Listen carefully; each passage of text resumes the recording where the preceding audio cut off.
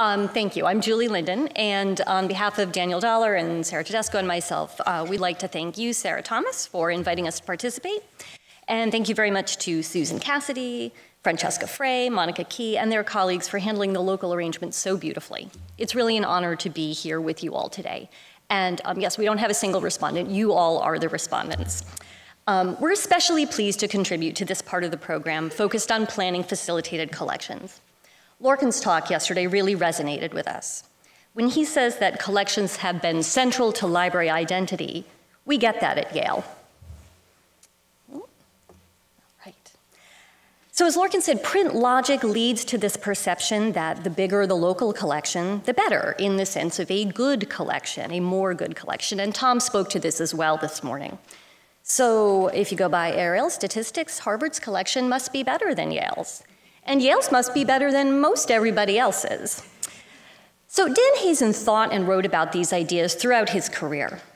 In 1992, in the Journal of Academic Librarianship, he published an essay titled, "Is Money the Issue? Research Resources and Our Collections Crisis." And I really like that it's not the collections crisis, it's our collections crisis. That we're all in this together and that it's in our best interests to work collaboratively were constant themes in Dan's work. So one of the headings in that 1992 article was obsolete models, and I'd like to quote at some length from that section. So quote, "Libraries have perceived themselves as essentially and necessarily autarkic. With self-sufficiency the mandate, the ideology of bigger is better has quite reasonably reigned supreme. Librarians and scholars alike have felt that any library could, given the institutional mandate and large but finite resources, acquire enough of the relevant subject literatures to fully support local research."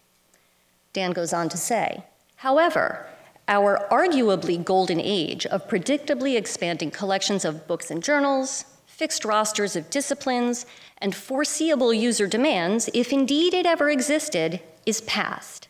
End quote. 24 years later, Lorcan notes that print logic still shapes our thinking about collections, even though so much content that's important to our users is not print, is not local, is perhaps not owned. This print logic still shapes our thinking. Yes, we still talk about the number of volumes in our local collections to prospective students, visitors, new faculty, and we talk about the amazing diversity of what we have in those collections. And I think we talk about those things more than we talk about the number of volumes that we can access through our resource sharing networks. I do think we tout the amazing diversity of what we can access online, but often with a very local or even siloed focus. As Lorcan notes, our licensed collections are, like our print collections, outside in. How many e-journals, e-books, databases, etc., are accessible at Yale? How does that compare to what Harvard licenses for its users? More? Better? So network logic and the concept of the facilitated collection are incredibly useful in helping us to give us a different frame for our thinking. Today, in this presentation, we are going to focus on the shared collection, in particular, the emerging Ivy Plus collective collection. In the summer and fall of 2014, Dan Hazen was instrumental in developing a proposal for what was then called the Borrow Direct Library, so building on the Borrow Direct service that had been around for more than a decade by then. And Dan was also instrumental in presenting this proposal to the Ivy Plus library directors. That proposal asked whether the Borrow Direct service the Borrow Direct partnership should continue to focus primarily on its original purpose of resource sharing, or in addition, pursue large-scale collaborative collection development initiatives. A major outcome of that proposal was the creation of the Ivy Plus Library's Director of Collection Initiatives position, which helps make it possible for the 13 Ivy Plus libraries to collaborate more formally, more systematically, and at a quicker pace. So a transformation like this, from print logic to network logic, requires not only the conceptual shift, the vision, but also operational changes. At Yale, as we work through these changes at so many levels, we've benefited from Dan's thoughtfulness and his steady record of contributions to the literature.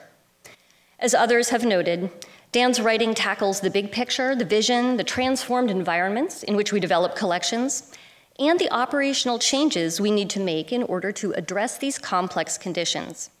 His 2009 discussion paper and action plan, Rethinking Collections in the Harvard College Library, a policy framework for straitened times and beyond, exemplifies Dan's approach. As was already mentioned, this 7-year-old paper is still highly relevant, and we're grateful that Dan shared his thinking with the research library community. So within that paper, there's a section that Dan titled The Elements of Action. He begins that section with a call for using data to inform collecting priorities. Now, specifically, he brings together qualitative data from, quote, inclusive consultations with faculty, students, and other collections constituencies, end quote, with quantitative data.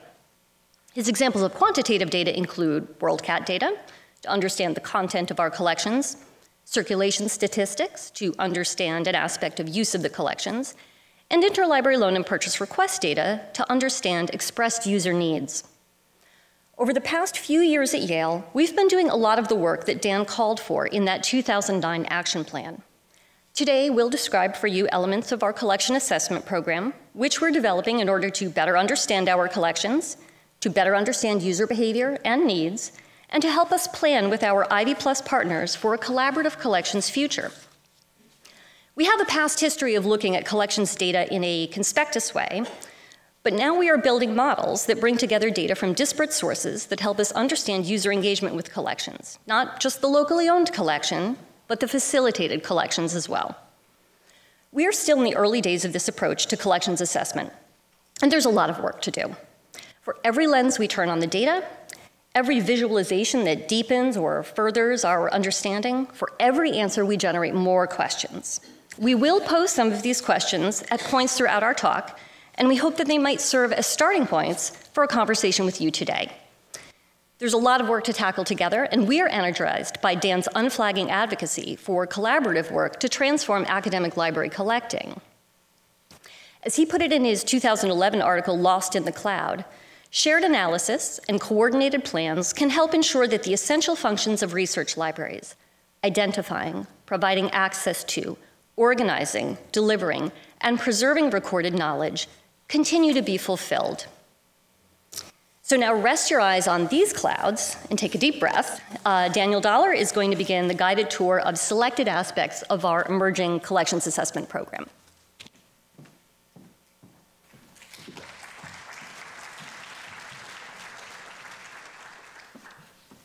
Thank you, Julie, and thank you all again for being here and for the invitation, Sarah.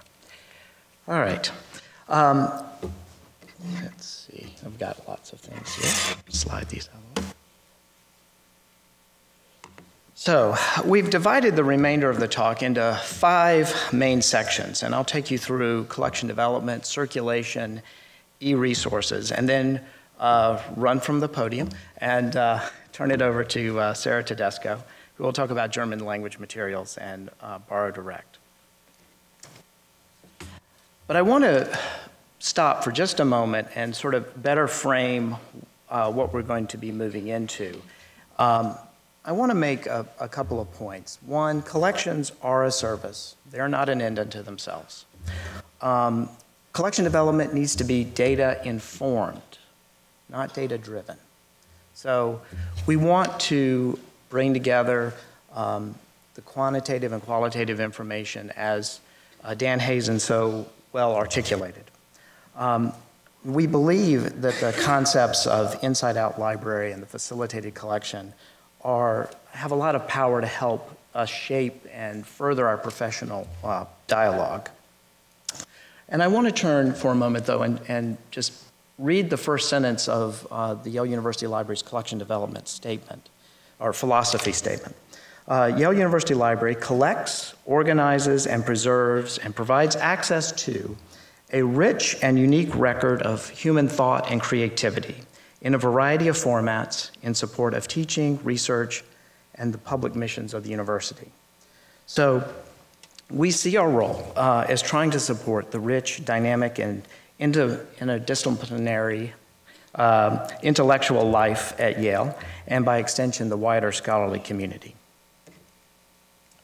So, collection spending. Money is a vehicle in service of the library's mission.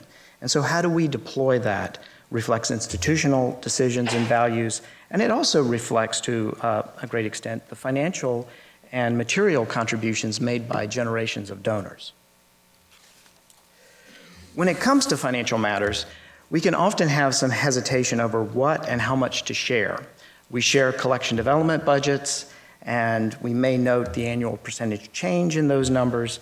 And this is similar to one of the beautifully restored stained glass windows at the Sterling Memorial Library. It's translucent, but not transparent. Yeah. Oh, I got a laugh. We need a better understanding of collection spending at our respective institutions, and I hope the next set of slides will help better illuminate collection activity at Yale. So let's start at a very high level view of library collection expenditures as drawn from our university's financial system, its Oracle Financials. I will just note throughout the slides, divisions by year or fiscal year, which for Yale is July 1st through June 30. So this is a lot, but it's not quite everything. We did not pull in the law library, so actually if you go to 2014 and you throw on a $2.5 million, then you get up to the $38 million that we reported to ARL that year. So taking a look at this, I'll start with the super obvious of we spend a lot on collections. But going beyond that, you can see in the previous decade, the run-up, the increasing amount of funding going to collections before the financial crisis. You can kind of see where that is, and how we've sort of rebounded back, somewhat gradually, but rebounded back from that point. You can also note that 40% of our budget goes to special collections. That's rare materials, manuscripts and archival materials. About 35% to e-resources, and approximately 20% to print monographs. What you don't see here is that the majority of the funding is derived from endowed income, and this has been accentuated by the financial crisis of 2008. Some of the endowments are restricted to collections, yay, with a subset tied to specific subject areas, but we also use other endowed funds that are broader in scope. The bulk of our special collections expenditures, the 40%, is accounted for by the Beinecke Rare Book and Manuscript Library. This is all funded through endowed funds that are restricted to the acquisition of antiquarian archival materials. The funding behind the acquisition of special collections is transformative. We continue to build extraordinary collections of primary source materials, primarily in the humanities. Special collections held by the Beinecke, Manuscripts and Archives, and other library special collection units are a rich source of scholarship for the wider scholarly community. And to echo one of Tom's comments, a significant portion of the researchers who use these collections are from outside of Yale. So I just point this out so that you really cannot fully appreciate Yale's collection expenditures without understanding the place of Beinecke within this context. Now, the Yale University Library begins to look a little bit more like other academic research libraries once we remove Beinecke. And Beinecke is not included in any of the following slides. So with Beinecke removed, we see for 2015, about 67% of our collection development budget went to the acquisition of e-resources. We can see this transition a little more clearly in highlighting these two lines on the graph. In the middle part of the last decade, we saw the transition from print serials to e-resources as the dominant acquisition format, and this was driven in large measure by the sciences and medicine moving from print to e-only for their journal collections. Print monograph spending peaked in the last decade and has dropped back to pretty much the same level it was, the same spending amount as it was 15 years ago. However, this does not include expenditures for ebooks. So turning to a different data source, to get a better understanding of the migration from analog to digital formats, let us turn to information drawn from our library's integrated library system. We use Voyager. The expenditure type data pulled out of Voyager was revised in 2013 to allow for greater granularity and a better understanding of how e-resource spending was going on. We realized that we needed to change the expenditure types when the expenditure type starts with machine readable. I was like, So machine readable monograph, machine readable serial. So we introduced some more granularity, and what that revealed for us is that book and serials, print and electronic formats combined, as percentages, are actually fairly stable. The revised expenditure types revealed that a significant portion of the budget was going to other digital formats, databases, digitized archival content, streaming video, etc. The new formats allow for different types of engagement with collections by our users, and we also are seeing the challenge as we repurchase the same content in new formats, in some cases from print to microfilm to digital. And plus, at this point, we also want the raw data, if we can get our hands on it, to support text and data mining and allow other uses tied to digital scholarship. However, the shift from print to online has not yet occurred in a large-scale way with monographs. Shown here, we can see serial and monograph spending as of 2015. So closest to me here is the serials, no surprise. You can look at monograph spending, it's about 85% print. I could actually strip off monographs and put serials on that graph and slap the label of 2003 and it would be the exact same. It's like, this is where serial acquisitions were about 13 years ago. So circulation. So we're going to move now from budget to use. And for this section, we will explore data associated with the engagement of users with local research collections.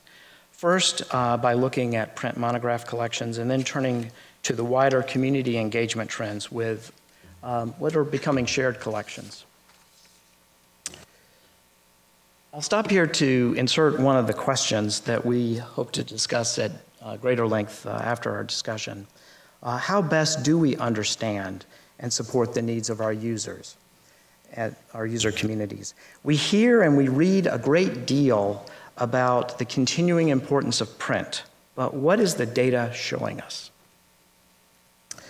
We certainly continue to purchase print, as shown by the continuing growth of print monograph collections, about a 44% increase since 2002. Again, this is data pulled from Voyager, and 2002 was the first full year we were using that system. At the same time, we're witnessing a gradual sloping off, or what appears to be a gradual sloping off, of total circulations by the library's primary user communities. Now let's take a closer look at these groups individually. So, circulation to graduates. And this is our largest group in terms of circulations, probably the same for you as well. Since 2002, we hit a high point in circulation in 2011, and since then it's dropped by 29%. See the same thing with faculty. 2006 was a high point, 40% drop. Undergraduates, the highest level of circulation was actually in 2002. It sort of held close to that, and since 2006 it's been dropping, 49% drop since that time. So when we look at all of these groups combined, we can see that there's been a 33% drop in circulation over the past 15 years. An exception is resource sharing, with a 144% increase over the exact same time period.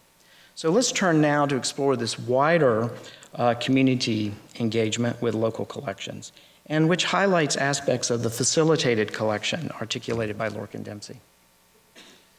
So we're just starting off with the last 6 years.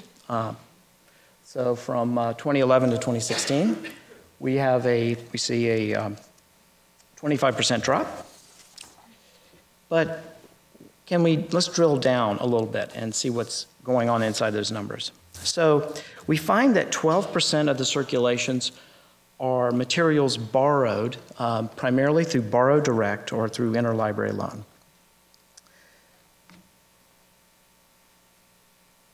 A further 13% are circulations of loans of Yale collections to other users, primarily Borrow Direct. So we find in 2016, and actually the past few years, that a quarter of all of our circulation activity is being facilitated through a network, primarily Borrow Direct. And Sarah Tudesco will take a deeper dive into Borrow Direct data later in this session. Now, is that the whole story? Well, there's always more. It's never ending. But we added onto the numbers scanning requests because we have a service, Scan and Deliver. It became a campus-wide service in 2013 as a substitute to requesting the physical item. So we need to account for this. So here we can see that it has taken off, and it is a portion of our activity. Once we count in Scan and Deliver, then we have a 23% drop over this time period. So I'll insert a question here, another question. In light of declining circulation, how do we determine what to collect in print, individually and collectively? And I'm going to do a full stop, and I'm going to insert that and make explicit something that is implied in this question. It is not suggesting that we're going to stop buying print, okay? All right? Very good. I know. All right? This is nice. I like the nice podium. It's good. Good, strong podium. Here's a force field and bulletproof shield. Yeah.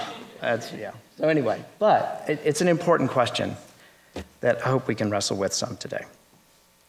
E-resources. We've been looking at metrics of user engagement with print books. Let us move now to metrics of user engagement with licensed electronic resources. We'll start again at a high level, and then we'll illustrate the changing climate through a case study. So, starting at the bottom of this graph, we have circulation numbers. It's all the circulation numbers that I'd previously shown. Next is ebook usage drawn from counter BR2 reports for section or chapter requests from 11 publishers and platforms that actually provide counter usage data. So we have some ebook platforms, we all do, that don't provide counter data. That's not included. And then we have at the top article downloads drawn from counter JR1 and JR1A reports for the 18 largest publishers and platforms by usage. And again, this does not include all of the journal platforms where we can pull counter stats. Now, I understand. You're sitting there saying, that's apples and oranges, Daniel. So I found an image. Yes. You know, when we look at these circulation numbers versus article chapter downloads, the point is not a straight comparison. I'm not trying to make a comparison. I'm just trying to note the orders of magnitude between e-journal and e-book usage and how that turns our circulation numbers into a flat line that's skewered at the bottom of the graph. There's just a massive scale. So let us look at this phenomenon in a different way through the following case study. So I'll start with eBury Academic Complete. It represents one of the first licensed ebook resources. The interface is not a favorite. Yes, you may laugh. Is not a favorite among librarians or users, although there's been a recent revision of their interface for what that's worth. It covers a wide variety of disciplines, including humanities and social science. It currently provides access to more than 137,000 titles, primarily in English. And when we look at usage by section downloads or chapter downloads, at Yale, since 2010, we've seen 170% increase in use, or number of downloads. And the downloads coming from about 40% of the collection. I'm going to switch to another collection. This is the Ann T. and Robert M. Bass Library at Yale University. Bass Library is a two-level facility located under Cross Campus in front of the Sterling Memorial Library. Bass was completely renovated, thank goodness, completely renovated in 2007. It contains reserves, and we also have an open reserve system that's housed in the stacks at Bass. It houses materials taught most commonly in Yale College, as well as books by faculty. It covers a wide variety of disciplines, including humanities and social sciences. It currently provides access to more than 137,000 titles, primarily in English. And we consider it an intensive use collection, not an undergraduate library, because we find that usage of the collection is pretty evenly distributed in terms of circulation with undergraduates and graduate students. Circulation, though, since 2010 has dropped by 45%. Although a larger portion, you can see 66% of the material in that collection has been used. So, again, just to put things side by side, so eBrary and Bass, in terms of number of titles, language, subject composition, are quite similar, really eerily so. We did not move books out of Bass to get to 137. I mean, it's just very interesting that way. We are seeing increasing user engagement through downloads of an ebook product where apparently convenience and greater accessibility seem to be outweighing limitations imposed by the resources interface and digital rights restrictions. At the same time, Yale's intensive use, quote unquote, library is experiencing a major decrease in user engagement with the collections as measured by circulation. So I will leave you with that view, and I'm going to now step away from the podium and invite Sarah Tudesco to come up.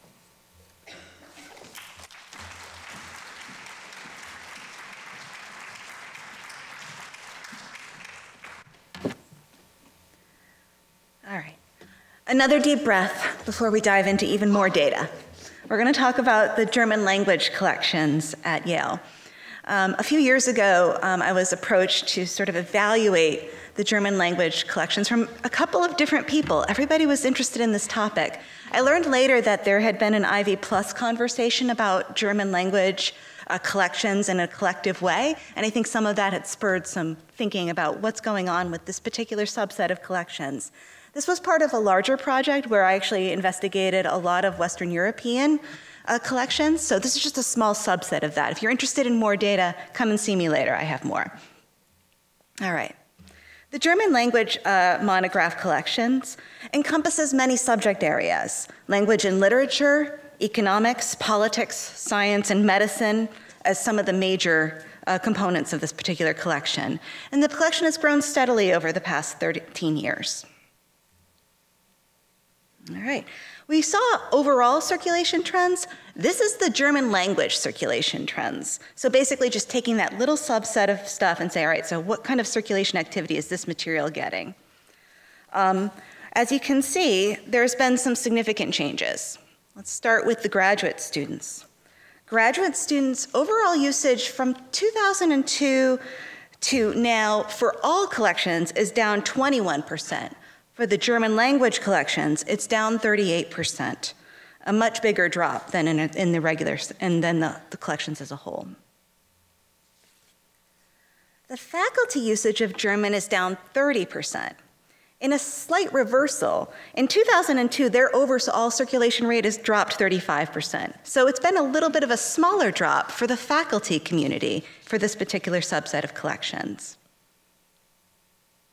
Resource sharing is the only area of growth. So more of our German language collections are going out to the community for usage at other libraries by other patrons. Undergraduates have always been a very tiny proportion of usage of this particular collection, but they've seen a 64% decline overall. Their overall decline, as Daniel said, is about 50%. I want to look at German language collections in a slightly different way. What we did is we took every single book that was purchased from 2003 to 2015, it's German language, and we asked it one question: has it ever gone out to a patron? If the answer was yes, it's in the blue section. If the answer is no, it's in the orange section. As you can see, the ones that have been sitting on the shelves the longest in this particular subset of collections has circulated, about 17% of the material is circulated. Stuff in 2015 has only been on the shelves for a couple of months, depending on when it was acquired. And right now it has a level of usage about 2%, and we expect that to grow. However, looking at the overall circulation trends, I want to ask the question, are we ever going to see a 17% usage of this collection in the future? I also want to ask, how much in the orange section are materials in other libraries that are also not been used, but have also been collected over the years? And is this an opportunity for likely a shared print environment? So one of our other questions, how should we approach collecting Western European language materials? Are they becoming a type of special, or maybe specialer collection might be a better term? All right. Now I'm going to segue and I'm going to talk a little bit about Borrow Direct. A lot of us here are involved in the Borrow Direct program, and it is an incredible program, and it's seen incredible growth over the years. Yale was one of the original members of Borrow Direct, along with Columbia and the University of Pennsylvania. As more institutions joined and ramped up their participation, you can see in this graph the growth institution by institution, with the last one being Duke, and I believe Stanford is going to be coming on board soon. So that'll be really interesting to see the data as it grows. Yale's growth has been considerable. This is the data that we're analyzing at Yale to see how our community is engaging with the Borrow Direct collections. The service has grown steadily from 2000 to 2014. However, over the past few years, we've seen a leveling off and now a slight decline. Even though the service has grown, increasing the availability of common collections and access, we know from some of the other trends we've been observing that we're seeing some differences in the way people engage with print collections, and I think it might be starting to impact Borrow Direct. We don't know what this means for the future, but it'll be interesting to gauge this over the next few years to see if the patterns start to hold. Now this graph is actually exactly the same as the other one because everything that was borrowed was lent by somebody. But there's a little bit of, if you actually look at them side by side, you'll notice that there are some institutions that actually lend out more of their materials than they borrow. MIT and Dartmouth are two really good examples of that. If we put Yale's borrow and lending side by side, you kind of get a sense of how the network works. The lending side uses automation to distribute the load among the partners. We've increased the amount of material that we lend as the program has grown, but Yale has been a net borrower for most of the life of the Borrow Direct program. Demographics of Borrow Direct are very similar to the demographics of our local collections. Graduate students are the big honkin' meat of this particular program. They borrow a ton of material from all of you in the Borrow Direct network. Borrow Direct is a flexible program, and in the reporting data a few years ago, they added a field that tells us whether a local Yale item was attached to the request as it was made. I think like many of you, Yale allows people to borrow materials even if we own a copy locally. If that copy happens to be checked out to another patron, if that copy happens to be missing or lost, maybe it's part of a collection that's severely restricted, we give people the opportunity to request those materials through Borrow Direct, and people take advantage of that. So looking at the green and the gray in our little pie chart, I can just tell you a little story about what some of these materials might be. So if something is not available at Yale, and may not ever be in the future. It might be an older material, a much more obscure item, or it's just not something that would be a part of our general collection development policy. That will be in the gray area. However, it could be that the item is just not available at Yale at the time of the request, but it may be coming in the next few weeks or the next few months. There's a lot of that in the gray as well.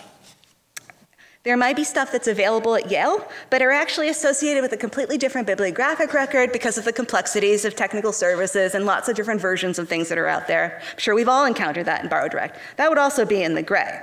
However, in the green is the things that Yale actually does have a local item for, or had at one point had a local item for that. And as you can see, it's a considerable amount of the material that we're borrowing through BorrowDirect. That leads us to our last question, which is, are there efficient and scalable methods for building facilitated questions? We're going to dive a little bit more into BorrowDirect data, but I'd like you to think about that as we keep going. BorrowDirect. A lot of the material that Yale is borrowing was published in the last 25 years. I think that's true for a lot of institutions. When we examine the top 5 subject areas that are borrowed through BorrowDirect, we really observe a healthy mix of humanities and social science. And if you look at the local availability, there's a good local availability for all of these subjects. When we dive into this data, we're not really seeing big gaps. It was one of the things we were trying to explore at one point. So I want to segue now and talk a little bit about how BorrowDirect fits into our overall picture of our scholarly community. When we go back to our graduate students, we can see that now, in 2016, the year just ended, the fiscal year that's just ended, about 17% of all of the material they circulated came from the BorrowDirect network. The same holds true for faculty. They were a little bit more of a reluctant starter. They were a much smaller proportion, but it's grown considerably, and now they're almost at 9% of all of their loans are from BorrowDirect. And undergraduates, although overall circulation for them has really fallen off over the past few years, they are certainly using BorrowDirect as well. All right, so I'm going to leave you with a different window. This is a skylight, and a lot more transparent, sort of looking up to the sky and looking up to the future. So I want to ask a couple of questions. What does this mean? We had questions before we started exploring the data. We may have answered some of the questions, but oftentimes when you start exploring data, it just leads to more questions. Do the circulation trend patterns signal a significant shift in the way research communities are engaging with print collections? What's the impact from discovery? Yale has deployed new discovery systems over the past few years. Our electronic resources have grown and changed to include those new types of materials that Daniel had talked about, things like data sets and things that are being used for text and data mining. We've developed new collection services to help people to connect with our print collections, services like Scan and Deliver. What is the impact of the increasing availability of ebooks, even in what many of us would agree are substandard formats and user interfaces? I read discussions and review surveys in the consumer and library media all the time about the preferences for print. When I look at the trends, I'm seeing something happening that doesn't necessarily match up with that qualitative assessment. I also believe that there's a lot of nuance to this data, and the reality is that sometimes a researcher wants it all. They want the print, they want the e, they want to use them for different reasons, and it's really difficult sometimes to observe that nuance in data. We've shared just some of Yale's data along with the questions we're contemplating, and like I said, it's only part of the story. We're hoping that it generates some really interesting responses from you. But it's helped us to orient our ideas and our strategies and discussions around what we're observing in our community of scholars and how we're going to approach that in the future. So I'm going to come back to our 4 questions, but you are not limited to those 4 questions, absolutely. And we do not have a respondent because you are a respondent. So I'm going to ask the question, and who would like to get us started with our discussion? We have to wait for the microphone people to get ready, okay? Hi, thanks very much to all of you. This is a lot of food for thought.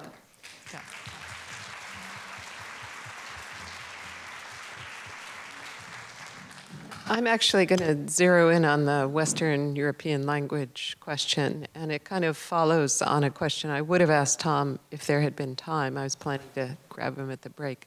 We could bring him up. I wonder why, first of all, why you chose German, and second, why you would limit this question to Western European language materials and why not just go to area studies materials, because that's been discussed, as you know. Yeah, that has been discussed. We wanted to keep our focus on, I don't know what you'd call the general collections. Area studies is, we have data with area studies as well.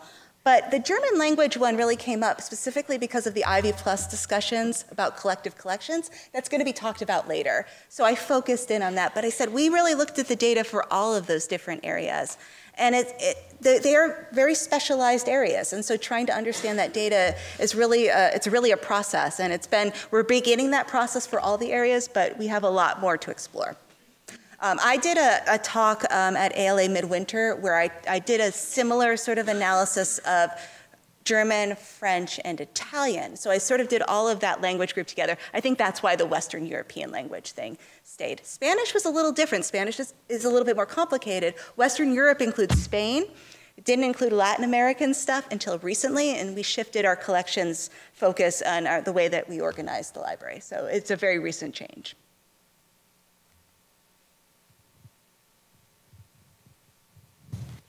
Hi, excuse me, Liz Mengel from Johns Hopkins.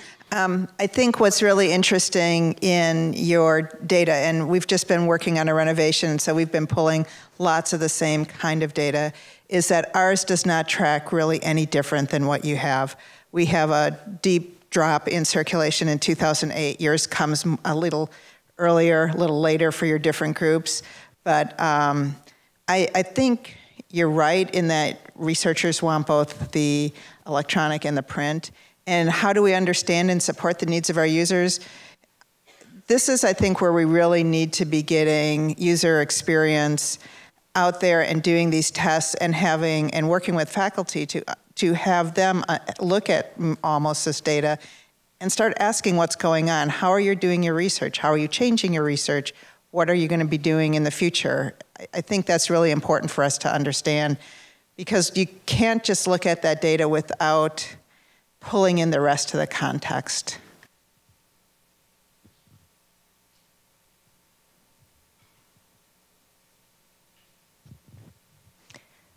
I would say it's pretty comparable at Cornell, similar kind of trajectories.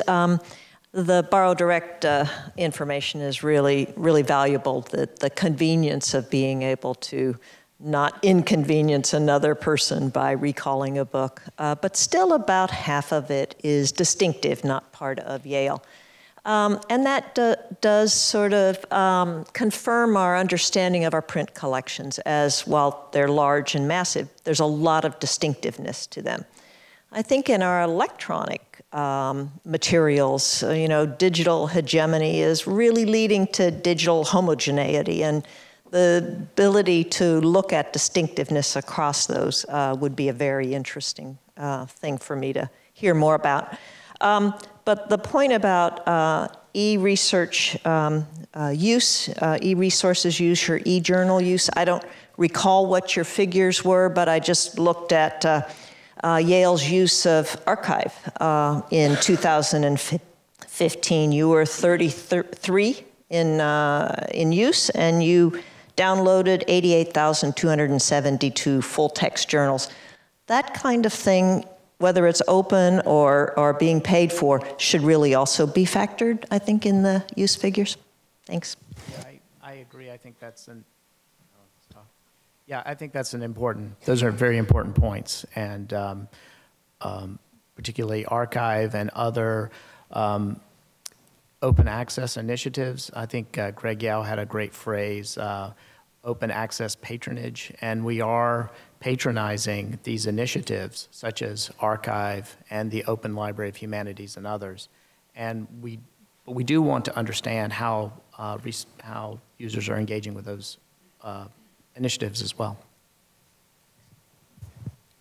So I want to ask a deliberately provocative question. It may be a bit of devil's advocacy, but imagine I'm asking it from about 60,000 feet in the voice of the scariest provost you can imagine.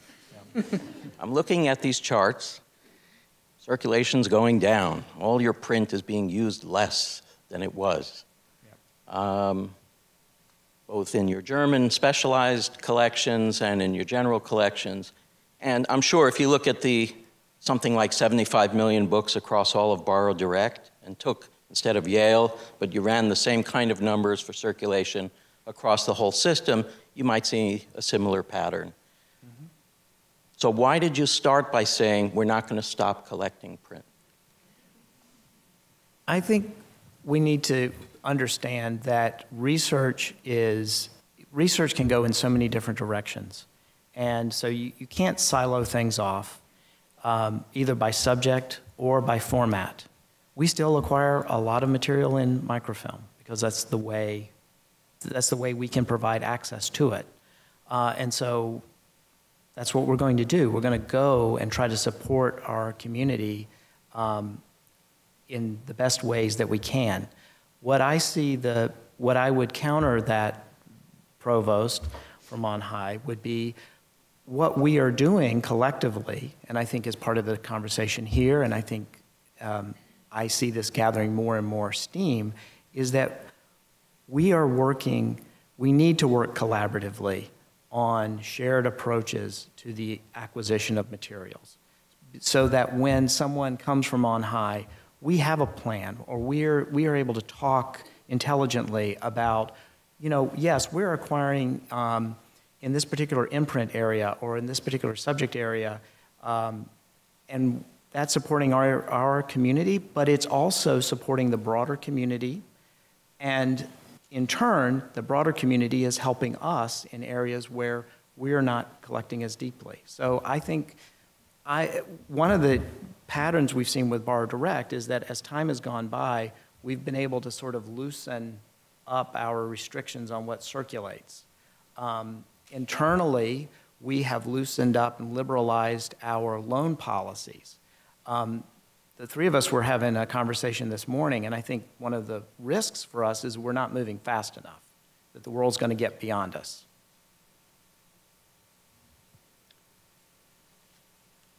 The data is very interesting, and it'd be great to get down from the macro level, down from ebooks, e-journals versus print, to kind of more domain-based studies.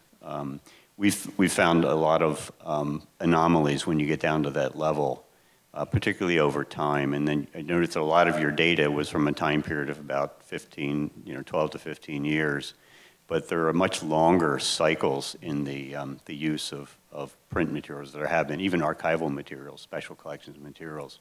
A lot of the literature of the fascist era in Western Europe was essentially pariah literature and just lay dormant in libraries for 40 years until in the 1970s and 80s people started getting interested in the growth of fascist ideology, and all of a sudden those publications from the 30s and 40s in Germany and in Italy became really important.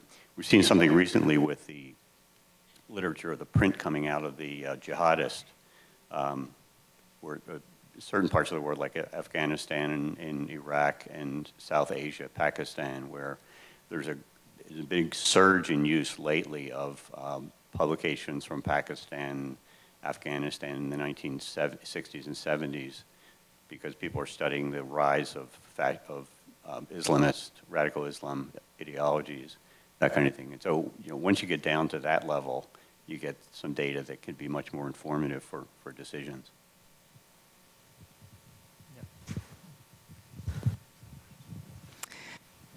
Hi there, I'm Neil Saphir from the John Carter Brown Library in Providence, and I didn't know Dan Hazen, and so it's been wonderful to learn a little bit about him and his scholarship.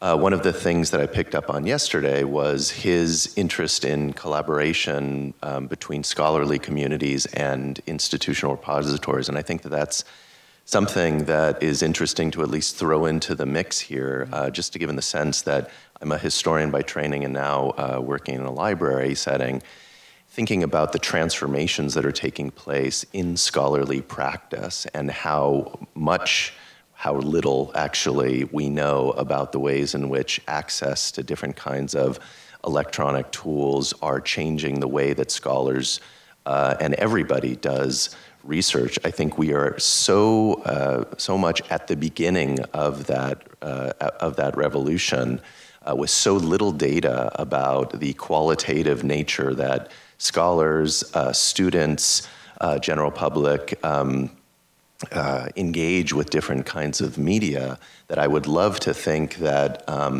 in addition to interinstitutional collaboration, which I think has really been a theme here, that there be a new model for collaborating between different kinds of research communities and the people that are here who represent institutions. I don't know exactly what that would look like, but I think that certainly within the historians community, people are thinking a lot about how this is changing the way that people write about history, the way that people study history, research history, and I would be very curious to know about models or ways that people are engaging with that question. Yeah, I would just like to say to that and to some of the other comments raised that I think there's a further question for all of us about how we put resources into this kind of work. Where do those resources come from? And again, you know, you can see that a lot of what we have here is work we have done on Yale collections and to some extent on Borrow Direct. But, you know, how do we find that balance between the analysis we undertake collaboratively and what do we do individually? How do we set those priorities? Yeah. I think Dan would say this far more eloquently than I, but I think assessment needs to be a team sport. So we need to, we're making some progress internally, and it took a lot of effort just to wrangle our own data sources and the own ways we count things internally to get to what we were showing you today. And again, there's more, but how do we begin to work across institutions and yes, even within scholarly communities to think about how materials are being used and can that inform our collection development decisions and also decisions around what are we going after in terms of special collections and where are we putting our emphasis in terms of preservation, things of that nature. Oh, hi Dan, it's Carla over here. I just want to draw out something that we've been thinking about at Ohio State, because we have some of the similar resource sharing. It's on the resource sharing side and how that should perhaps start to inform, not determine, our thinking about coordination in our collecting. We have perhaps longer term data because of the age of the Ohio Link resource sharing activities. And one of the things that you see here that we see in the Ohio Link data as well is a lot of the resource sharing activity is supporting duplication, you know, where people need another copy that we didn't collect in the first place. And so it's tricky to think about if we're going to reduce we can't predict what those things are. If we knew the ones that we'd need 3 copies of, we would have bought 3 copies of. So it's nice that we stopped worrying about that. But if we start to really talk about reducing the number of copies in the system collectively because of coordination of our buying, I wonder how that's going to influence our collision of, you know, what turns out is a lot of what we bought isn't used, but then we underbought clearly in terms of number of copies. And so it's great that in our networks, suddenly 20 copies can be used all at the same time in a single semester. Those 20 copies might be something new, but they might be something old that, as you know, Bernie pointed out, suddenly is relevant. And it's not just relevant to one scholar or one student, it's relevant to a community of scholarship. To where we start only acquiring 3 of them ever, what is that going to do to that user need? And I don't know what the answers are, but I think it's relevant to this conversation about if we want to have more coordination, but what we see and what people are using our resource sharing for is actually to increase kind of duplication. Yeah. We're on a little bit of a collision course potentially there. Well, I think that it's, to me, we're doing the facilitated collection without the coordination, so it's scattered. And I see the fact that we are able to provide, support people without having to buy the second or third copy as a win. That's a great thing. That allows me to allocate more funds to other material for us to acquire more titles or whatnot. But yes, then the question becomes, okay, once you begin to coordinate this and you have conscious coordination, you know, what is the right number of titles? And I think we can use data, and I think we have to be flexible. But I think if we continue to be laissez-faire about this, then if we pull back in certain ways and without that coordination, there are going to be gaps. I just want to add to that, I think there's market forces at play as well. The shift from print to ebooks. It's starting to happen. We're getting more and more ebooks. Are those going to be the things that people want multiple copies of?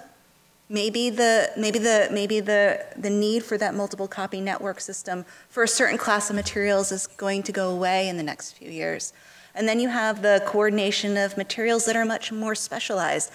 You know, there's not likely necessarily the need for 20 copies of something in the orange of the German language monographs within like a small region of the United States. There probably never was. So I think that, you know, you have to think about it by the types of collections that you're collecting as well. And I think that's another way to think about it. It's a really complicated issue once you start divvying up the pie. So. This is actually a follow-up on, this is Dulce Smith from GW, George Washington University. Follow-up on a previous question. Just want to get a little more granular with it maybe. At GW, I think like many universities, there's a strong emphasis now to centralize data collection from various units on campus in a sort of data warehouse model. And so in the library, even as we're just like you sort of getting our own data in order, we're also facing the question of how might we enrich this data with data from other units on campus, and I think that's both an operational question, but also a kind of political, ethical question. So I've just wondered if you've taken any concrete steps in that direction, or if you see any concrete steps on the horizon for you at Yale. We are definitely thinking about that. We are working very hard to try to get our data wrangled, so to speak. But the reality is that there's always going to be a lot of chaos in the system. You're never going to be able to get everything to fit into one mold, and you have to sort of accept that and try to find the ways to crosswalk the data when appropriate. The other thing that's important too is to be able to tie it to outside the library, into the Office of Institutional Research, so that you can gauge the trends in faculty, tenured faculty being added to the system, new subjects and new subject areas. That's another area that we're looking really closely into, because the reality is that with this particular part of our program, we're tying it very closely to the university's research needs, and we need to have that data in order to understand that better. So the answer is probably we're no further along than you. Hi, I've been working on some collaborative collection projects for Mexico and Brazil with colleagues in BorrowDirect, and I just wanted to make a plea for more assessment of what we're doing, what our collective holdings are. It's very hard to get data out of OCLC or out of BorrowDirect because we have different systems. I've worked with you, Sarah. Absolutely, yeah. Mexico statistics for Yale. And we can't get the data that we need at this point. You're exactly right. I was working with a colleague at Yale on that particular project, and the reality is that, you know, I come to Yale's data, I have certain parameters available to me. Go to the BorrowDirect system, it's much more limited. Hopefully initiatives in that area will make that stuff better. Again, we're going to talk about that, I think, in some of the next sessions. So I really think there's hope on the horizon. But I keep asking for it. I think that's really what you need to do. We have to keep asking, because this data is not, right now it's still really hard to get at, and it shouldn't be. It really shouldn't be. If the easier this data is to get at, the more work we can do with it and trying to understand it, and then try to explode it out to other questions. I know exactly what you're talking about. Michael Noga, MIT.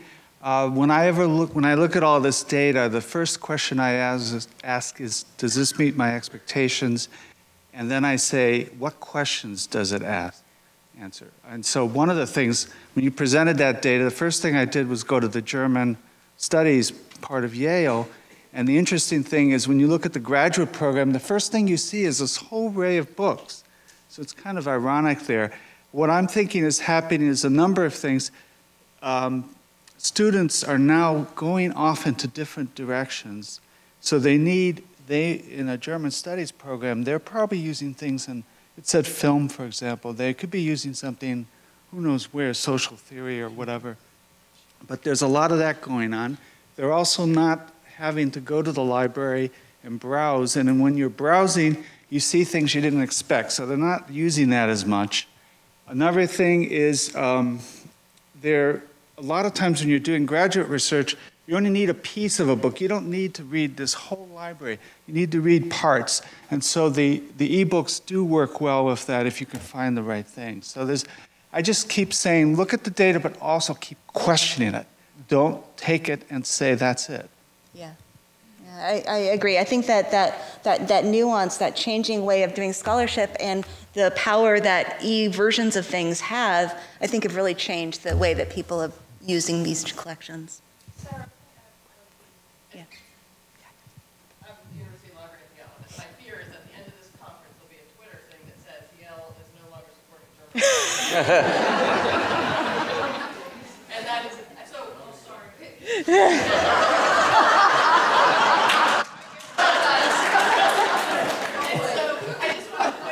We did not look at the Beinecke data. Beinecke has been the Center for German Studies at Yale since the founding of the Beinecke, and that is where the area studies development happens in German studies. So what we're showing here is more the commodity kind of material that we can all get from Horasowitz, and we did not show you all of what we would think of as area studies, German studies, which is in the Beinecke, and we continue to have many endowments and really deep collections there. So please. German studies is still alive and well.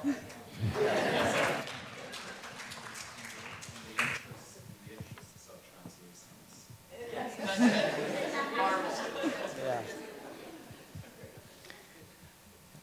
Jim Engel, I teach literature at Harvard. I had a quick question about the slides that were shown earlier, and then also a question about how to interpret all the data we've been looking at, which has been fascinating. A quick question about one of the earlier slides is, what kind of dollars are those? Are those raw dollars from each year, or are they 2016 dollars, or are they inflation adjusted, or? Not inflation adjusted. Not inflation adjusted. Yeah. Okay, that's interesting. Yeah. So you really have to think about them in another kind of way than they look visually. Yeah, I mean, we could have done something where we looked at like 100% if you wanted to get a better sense of the percentage that's going to special collections versus e-resources, but it does give you a sense of how the growth of the collection funding has progressed over the past 15 years. So, the question I had about interpreting a lot of the data we saw is a series of questions popped into my mind, some of them a little frightening. One of them, does this mean people are reading less? It's a serious question because I have taught a long time, and a lot of my colleagues who've taught a long time always raise this question. Another question would be, are faculty assigning things to students which require less physical presence in the library? I think often that's the case. Another question would be, what are people doing with books that are out of copyright? I think most people in the humanities now are looking at them on Google Books or elsewhere, and they are not going to the library. They can actually download a lot of those books and own them as PDFs, and I've done that many times, and of course many times I've seen that the book was in the Harvard Library, but now I have a PDF of it, and I didn't have to go and get it. Yeah. I think that's exceptionally common.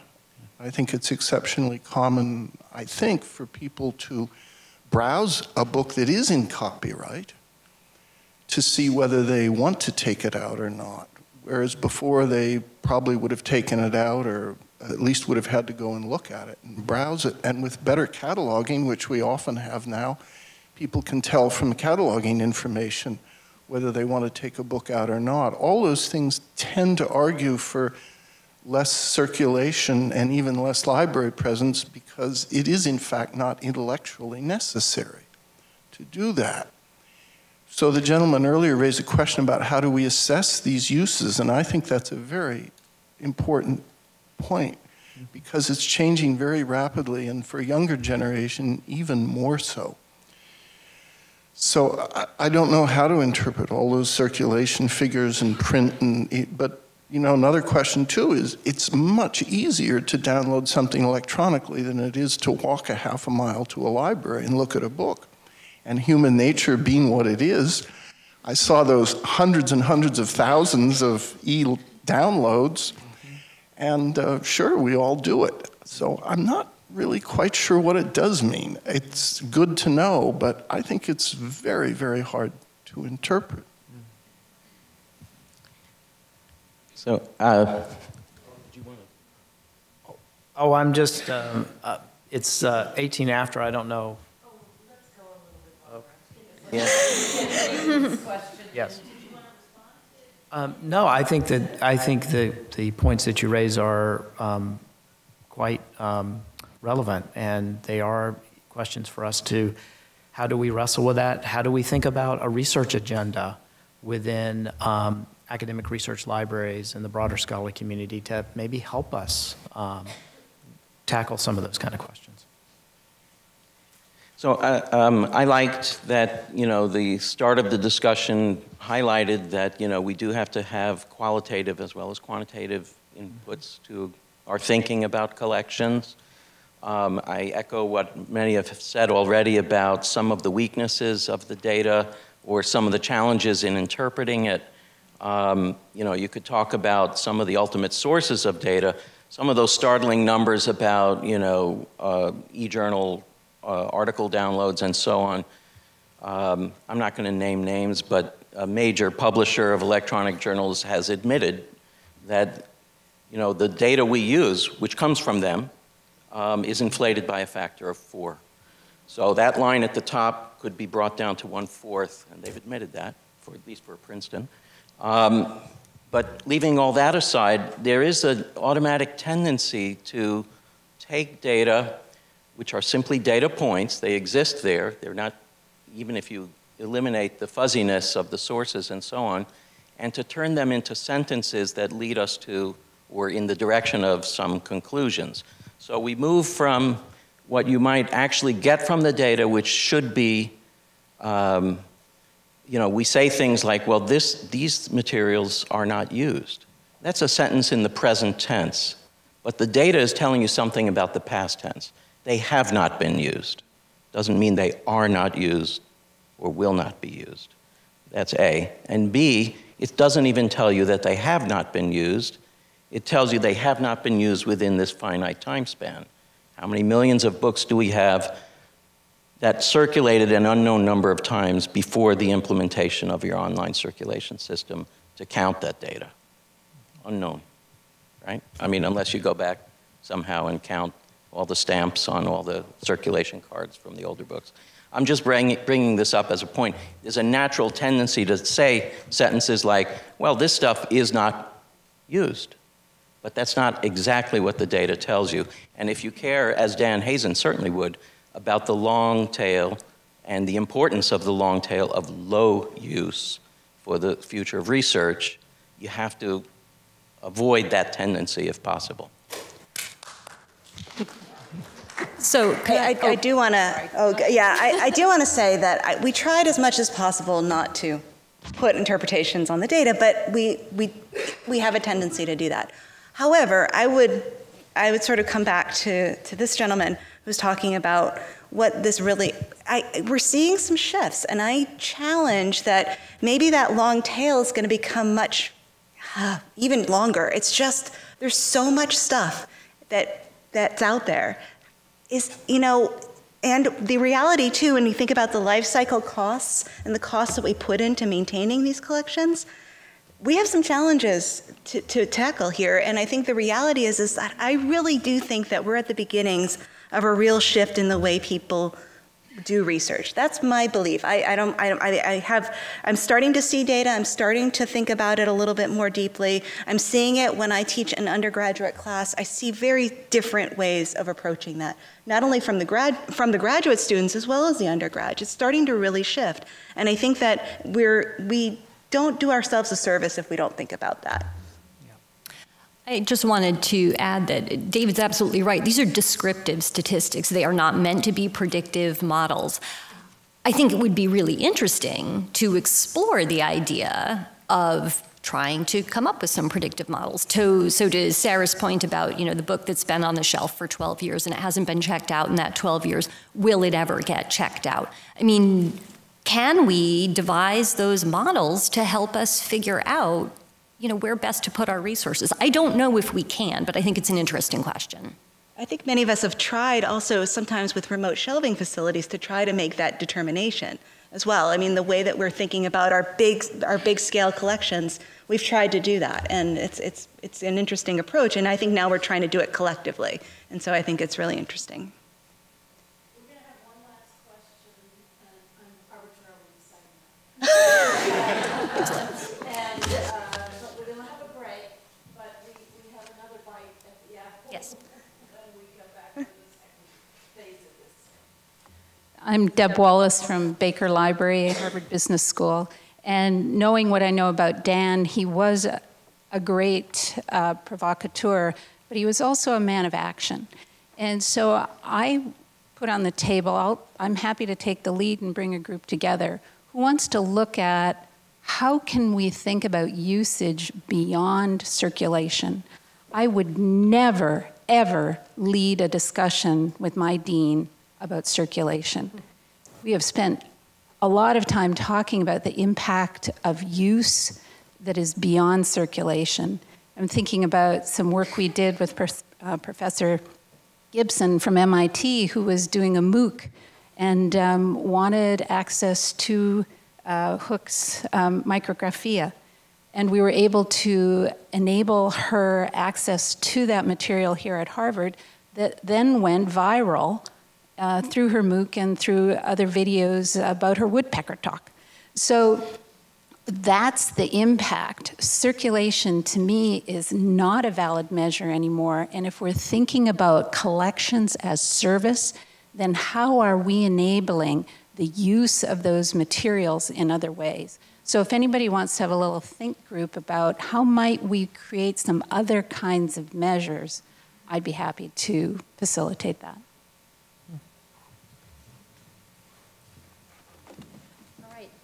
Thank you, everybody, so much for engaging in this conversation with us. And we want to leave you with Dan's words from 1992, more relevant than ever, that the current situation, while complex, is also one of unprecedented opportunity to work together. Thank you very much.